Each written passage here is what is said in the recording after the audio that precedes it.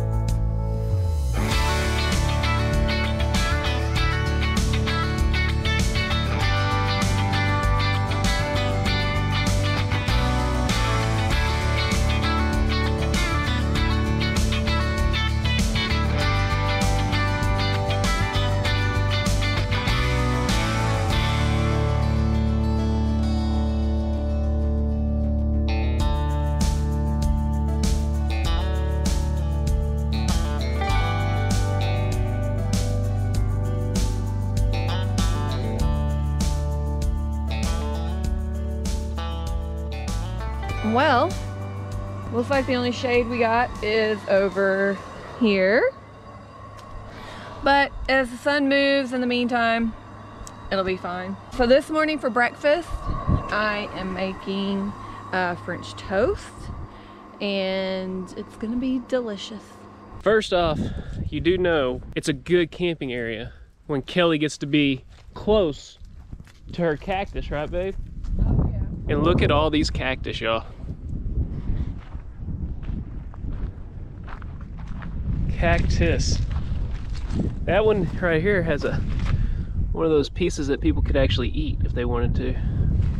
Never done it before, I need to try it. But we're at a campground that when you come out here, you pay the gentleman up front, $10 per person per night, and you just come out on his 150 acres of property and you just find a place to camp. So there's other people scattered on out here. Yeah, and if you can see, there's a spot there, there's a picnic table, and then there's a spot over there with a picnic table, and I think there's one over there. So you just find a spot with a fire ring and a picnic table, and you just set up. So it's really pretty cool. I like that. It's better than your traditional campground because we're really spaced out from our neighbors, so we like that. So we just rolled into town last night, and so today is going to be kind of our errand day. When we got here, it was completely dark, so we couldn't really see anything, and we've got to stock up on groceries, and there's a couple of things that we need for our camp that we have not acquired yet, so we need to go do that. And if you're wondering how do we find out where we're going to go when we go to a new region, the whole time I'm driving, Kelly's using Google Maps and doing research on grocery stores, and she reads the reviews to see what kind of products they have. She also will look at Walmarts. For example, we need a canopy. Which we've already been to like several Walmarts, and they only have the slant leg canopy. Well, we need the straight leg canopy because we already bought the walls, and we're kind of wishing we had it right now because it is the wind just decided to pick up, so it's pretty chilly now. And the reason for the straight legs is you can't put those canopy walls on an angled leg since they kind of protrude out, and it's a 10 by 10 wall, and it's difficult to put it on an angle leg. That's the reason we want the straight legs, to block wind. And it works out really nice in areas like this. Last year when we were in Tucson, Arizona, that's when we learned the importance of walls. Yeah, it was cold and windy, and the walls really help. It really does. The other thing I was going to add about Walmarts is that whenever she does Walmarts, I was trying to be plural, like include all Walmart locations, but Walmart is she'll start researching, is there a product we need? So she'll go through a region and find out if there's a product we need in a region, and she found a canopy that we need only at one Walmart location. So we'll head to that region, and there's a grocery store there that you want to go to too, or are we going somewhere else? I don't know. I need to look up that. I didn't look up the Walmarts. I'm sure there's one around here somewhere. So actually, I looked up the Walmart, but not the grocery store. So yeah, opposite there. Because you want to know what she really did the whole time we drove? She closed her eyes and slept 90% of the time. She was tired. She needed her beauty rest.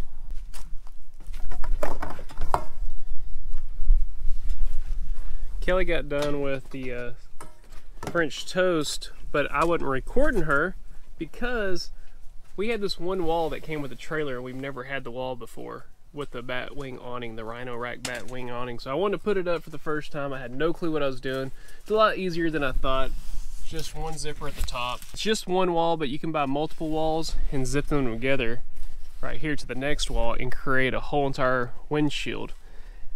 We might end up doing that because right now it's really warm and toasty right here because the sun is heating up this, and I think that our new counter might put a hole in that, but well, we'll figure something out. We'll probably have to close that if we go that route. yeah.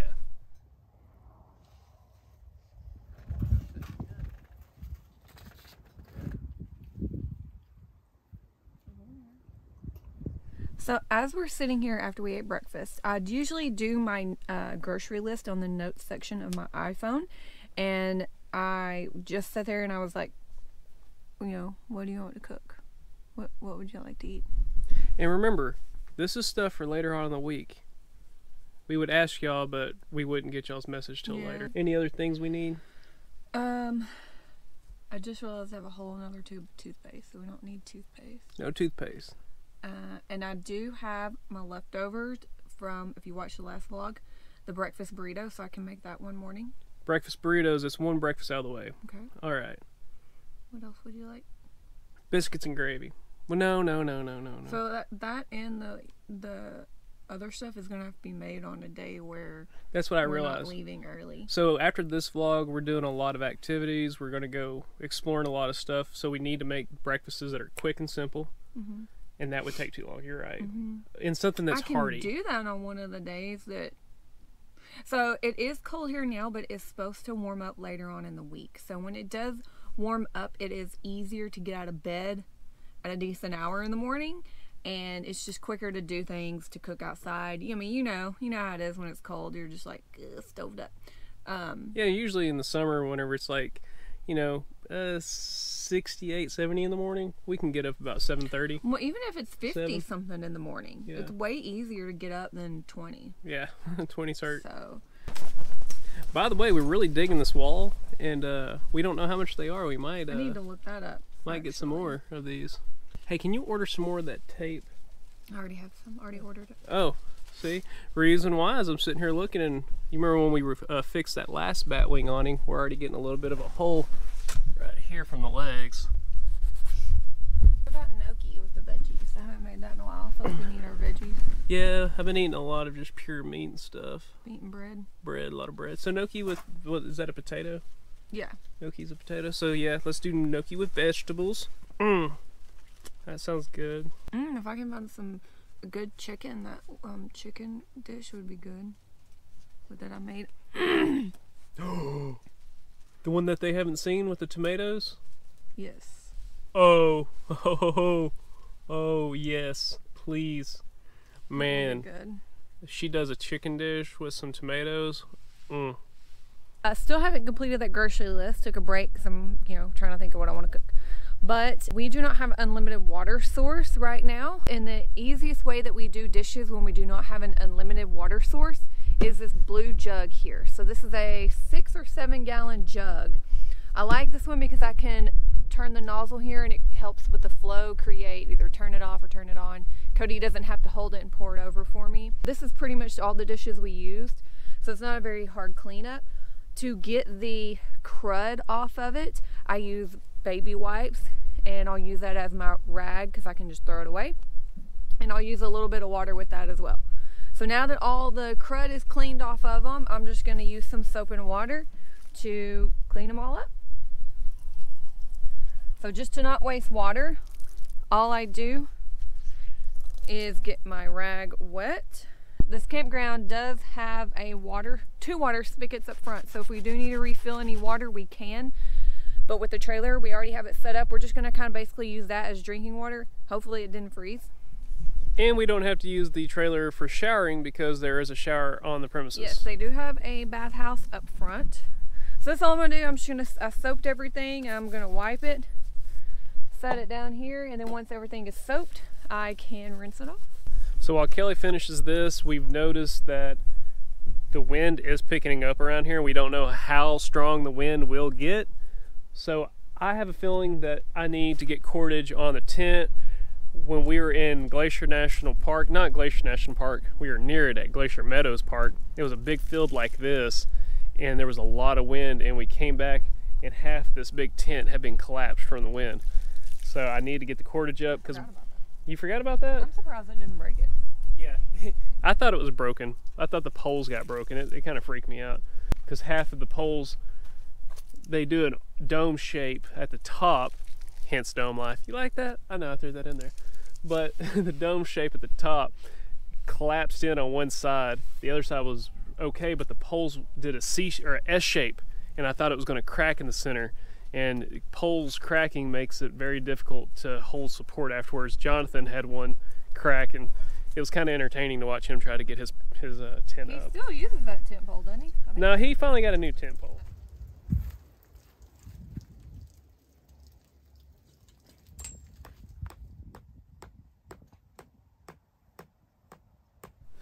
We're taking a little midday siesta.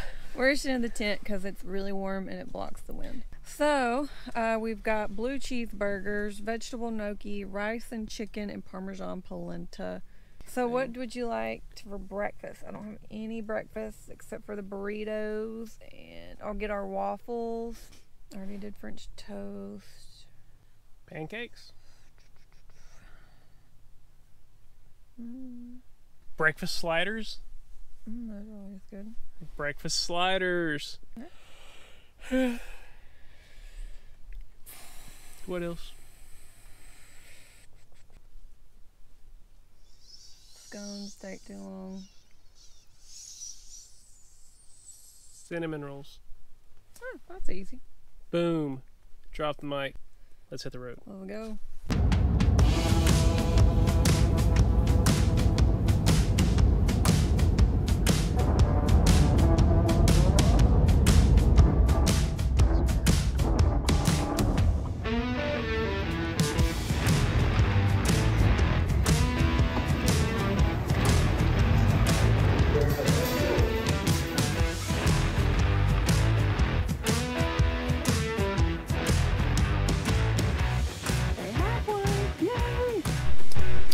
All right, it looks like they did not have the other thing we were looking for. I don't know if we mentioned, but last night it was, like we said, super cold, and our buddy heater will not work. It does not work anymore. We tried for a solid 30 minutes. It would not come on.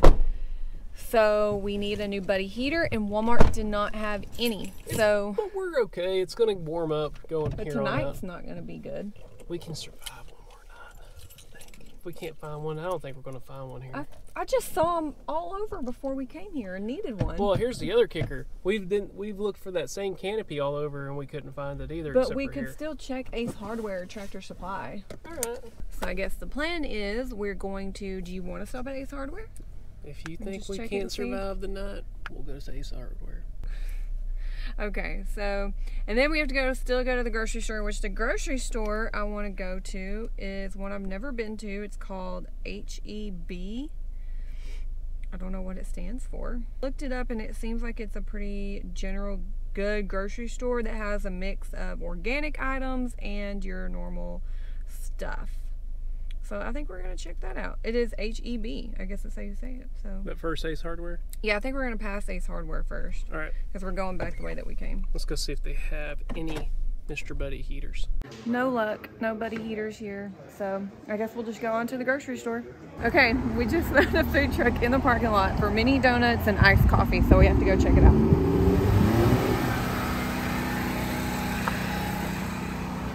Oh, they smell so good. Hello.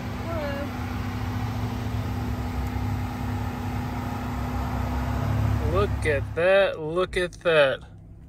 Is that not looking good? Yeah, yeah. Now we can go to the grocery store and not be hungry.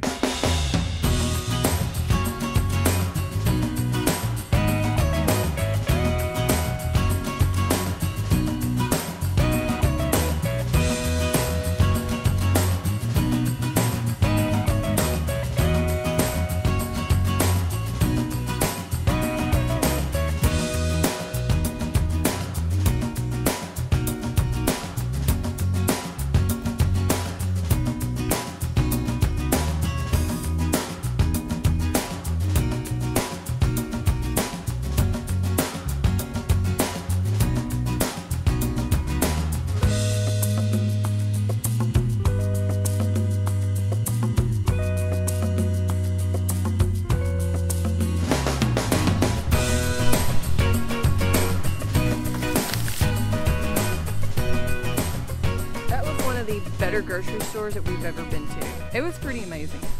It was very nice. Those are some of the tasks that we normally do that we don't share with y'all in the process that we go through of going grocery shopping, finding grocery stores, and other things we need. But one question we get a lot is, how does Kelly determine how long we need to get groceries for? Two things. One, I do know, our refrigerator, we can only get what we can hold in that refrigerator. What's the other, babe? I usually only get enough groceries for a week, usually because I can't think of what I want to cook for the following week. So I usually do about 5 days of grocery shopping.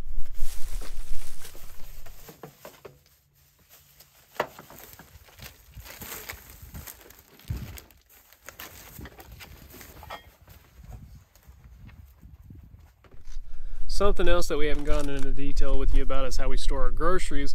We have kind of a process. I'll let Kelly tell you. This is my pantry. I'm gonna call it that. I put all of my dry goods in here. And any spices, now since I'm having to build back up from the bottom up, any spices that I have, I'm putting here. Right now, I don't have much in here. I've got teas, collagen, baking powder, any kind of spice, trash bags here at the bottom, Ziploc bags, and of course any refrigerated stuff can go in here, and frozen. We like to keep this set at 32 degrees, so in here can also hold frozen waffles. It can hold eggs, butter, cheese, anything you'd put in your refrigerator. I got some heavy cream in there. And the way she does this is that over here is usually cheeses, vegetables that need to be chilled, go right here in this section. Cheeses. And then in the center will be, you know, a little bit more cooler items. And when we start getting over here, we learned with this unit, we like to put more frozen products or meats on the far left side. They do have a Dometic refrigerator slash freezer, but this is what the trailer came with. And we personally don't really need a freezer. We've been doing just fine with this, I'd have to say, wouldn't you, babe? Yeah, it's worked out really great. Like you said, I don't feel like that we need a freezer refrigerator combo. It seems to work out really good for us. And now for the moment we've been waiting for. It's been way too long. It's time.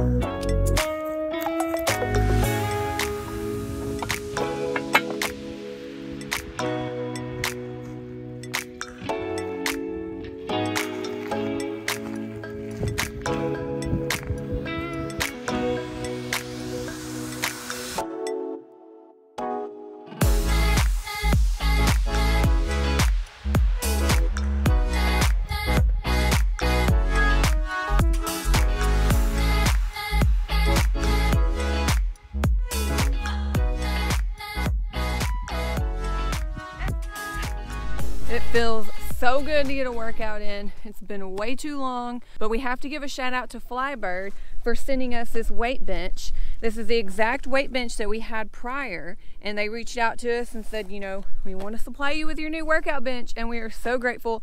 It is the best workout bench we've had. It is very cushiony, it folds up flat, easy to store, and it's affordable.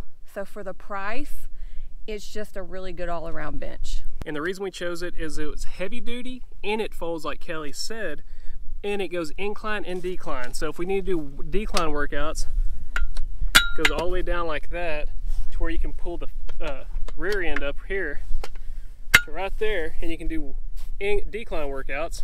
Of course, you got your flat bench workout. If I can get it. Multiple adjustments, but then flat bench.